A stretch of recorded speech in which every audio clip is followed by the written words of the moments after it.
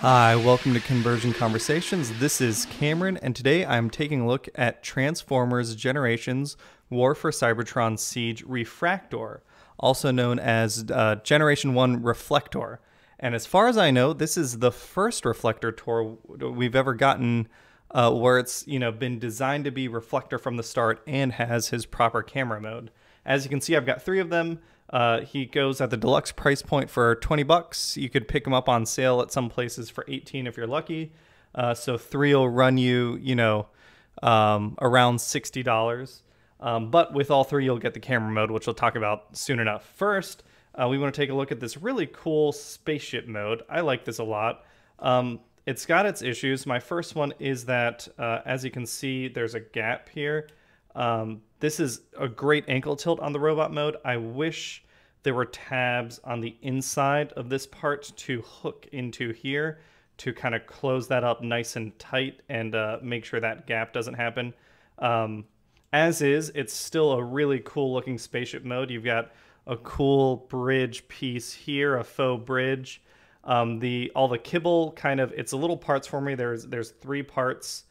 This piece, and this piece will all come off for transformation, but they managed to incorporate them pretty well. This is like an aft engine. This is some sort of shielding, and then you've got maybe like a big central ion cannon up front. As a fleet, I think they look really good. I really like the idea of these guys running escort on leader class Shockwave. Something like that, I think, looks really awesome. I love the idea. It's like a secondary gimmick the Decepticons have where a lot of them form a space fleet. These guys, the sound wave mold, I'm not going to pick up as Soundwave, but I will pick up that black Sound Blaster. So I'm really excited to have my fleet together. And then I've shown you, I think on the Shockwave review, I've got the Shock fleet. So I've got like a full-on Decepticon fleet that I'm building up that I want to show some pictures of at the end of this, which I will. But just as little spaceships, I think if this was all they did and turn into robots, I'd be perfectly happy. But that's not all they do. So let's go ahead and take two of our buddies away, since they are, literally the exact same toy three times. And let's go ahead and get started on transforming one of these guys. So for transformation, like I said, it's little parts for me. Take off his rear shield. That just pegs in up top. Take away his engine piece. His toes here clip around the gun. You can pop that guy out, no problem. So you've got those three bits of accessories that you can move out of the way. Then we're going to come in on this bridge piece. It hooks into his his upper shins. You can hook that off and then fold that away. Fold that in, and you've got that famous kind of the reflector torso that we all know and love. Unhook his feet, pretty simple. Fold in his landing gear on each side. Turn the feet around a little bit, and then we're going to come in up top, pull his biceps out. The forearms clip into the back of his waist here, so we could just flip those out, and then flip out his head. And flip out his hands. Got to get our fingers in there. There we go. And there we've got the base deluxe Reflector body mold. And he looks, like Reflector, right? Or Reflector. He looks really, really good. Oh, and actually I totally forgot. We want to flip his waist around to get that waist front. And then that flips his legs around and gives us that ankle tilt. There we go. Now we've got quite a good-looking Decepticon Deluxe.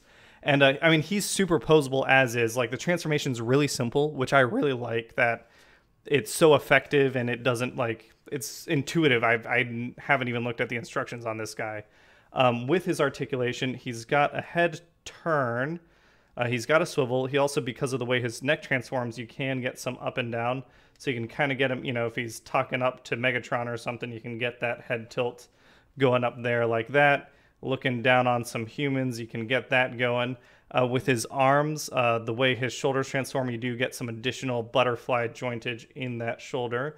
One other complaint I have, this is just maybe a sculpting thing, or maybe it's a result of getting the camera mode in here.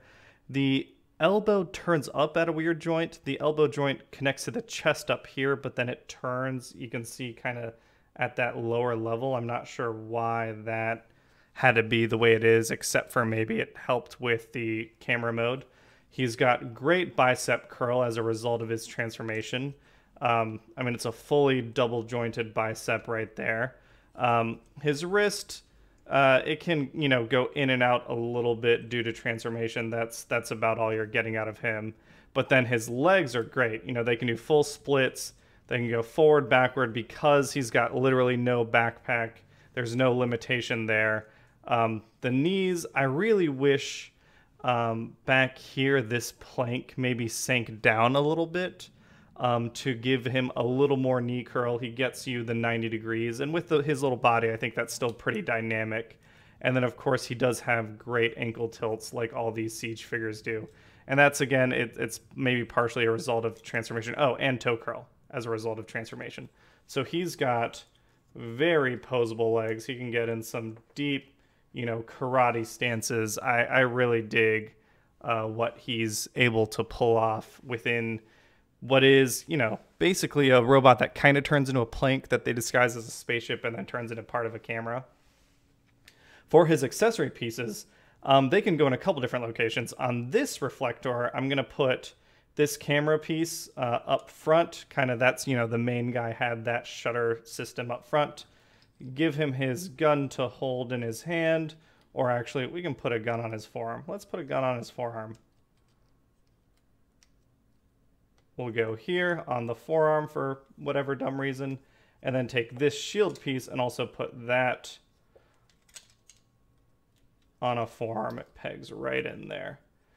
And you know, that's one possible configuration of reflector. If you wanted to, you know, you could do each one differently. Put a gun on a shoulder, put the shield in his hand, put the little camera piece, you know, on his butt to hide it, or put the gun in his hand like normal and the shield on his shoulder. He's got ports down here as well to store stuff. He's actually got pegs up here, so he can, as a result of their design intent behind Reflector, they can put stuff wherever. And I mean, these look like a great squad. I'm excited about these. I might end up picking this mold up again if they redo it in toy colors as a box set, because in the G1 cartoon, you know, there was more than one Reflector team. Same with the Seekers, actually. Here's the Siege Seeker mold as a robot. You can kind of see here's Deluxe, here's Voyager. If you wanted an army build, like these are the troops that you would be army building for a Decepticon army, which I really like that these are, you know, great spaceships for a Decepticon fleet and great troops for an army. I dig that a lot. Just a quick comparison to some other Deluxes. Here is their Wavemate Brunt, which you can see is sitting, let's get them lined up. Brunt is sitting a bit bigger than Reflector, which I kind of like that these are a little smaller than the average Deluxe. It made me want to find them at a discount, but it makes me happy that they are at the scale that they are. And again, great toys. The only other Reflector toy I have, I was thinking about getting the Make Toys one for a while, but I didn't, is just the one that came with Scrapnel in like Combiner Wars or Generations or whatever it was. That's really it. This is the first opportunity we've had since G1 to own Reflector. And I know for a lot of people, G1 Reflector was really, really hard to get their hands on. So this is an easy recommendation, just as is. If this was all we got for a Reflector, you had to spend $20 to get this toy, I think that would be still a great deal, but that in fact is not all we get if we buy 3 of them. So the last thing is the camera mode, which I believe is not in the instructions. I just took a quick look between takes to make sure. So I'm going to see if I can figure this out as I go along. So we'll start out by taking off all their weapons and parts. We're going to make a little pile of accessories up in front of us, leaving the bodies behind.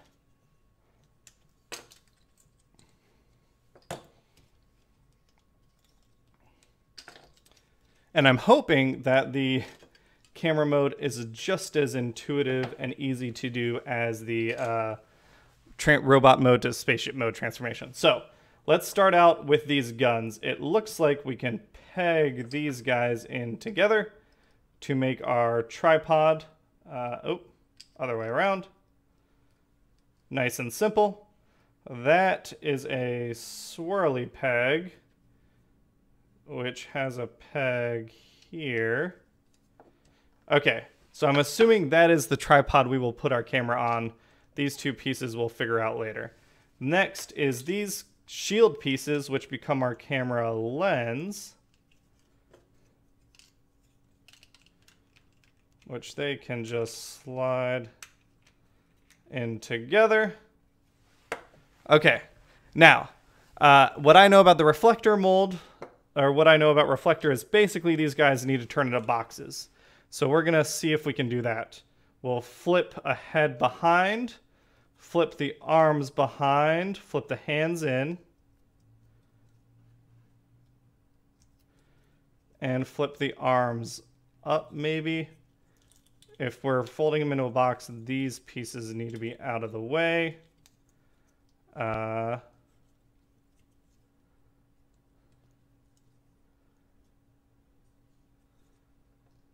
Maybe flip this around and flip him around.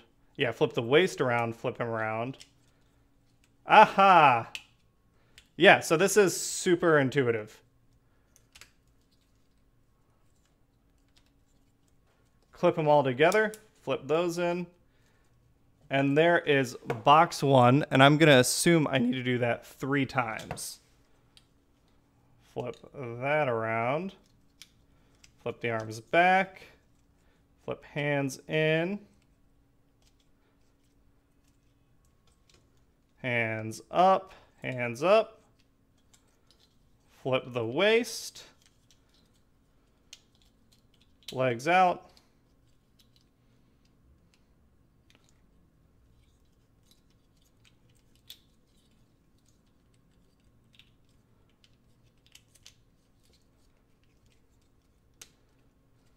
Kind of snap the box together. There we go.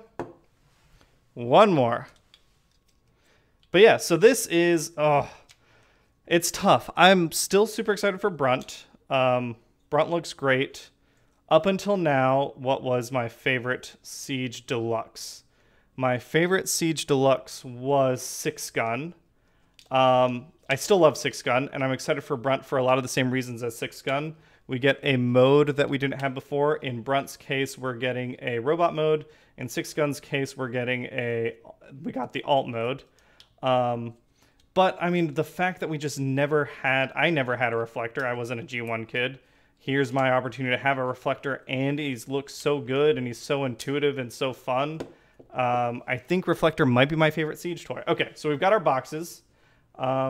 Let's flip them around and... Okay, so nice and simple again. We've got pegs and we've got ports.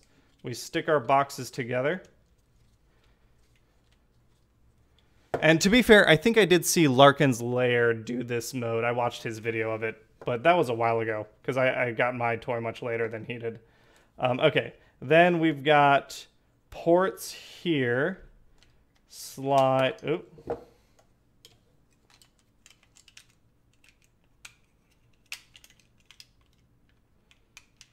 Am I doing something wrong with that lens? No. Slide our camera. Again, ports here and here. We've got tabs on the camera here and here. We just got to clock it properly. And that slides in. And look, this is reflector as a camera. We can take our dialy bits, put one of them here. One of them here for our camera controls. Flip that up. We got, you got a little viewfinder. That's neat. And now, yeah, that's reflector as a camera. And he comes with a stand. And like that. Okay. The stand, I'm sure, works great. I'm not going to go chasing that piece right now. It fell off the table. But that is just terrific looking. And this is probably not even what I'm going to display it as. This is just a nice feature. Like I said, if they do toy colors for a camera, I might display that as a camera, or we could pretend it's some sort of battle system, like a combat platform. I love the spaceship mode already. I love the individual robot modes. This is just a great set. I love that. I mean, you could build this out as wide as you wanted. It kind of ties into the weaponizer ability a little bit. I'm excited to see how Brunt looks on these guys. Just a really easy recommendation. Really, really easy, really good toy, really good set of 3. I recommend you find them. I think you can still get them on Hasbro Pulse. I think you can still get them on Amazon for the $20. If you can find them on sale, it's even better. But Refraktor is an easy recommendation. Definitely, definitely add these guys to your collection.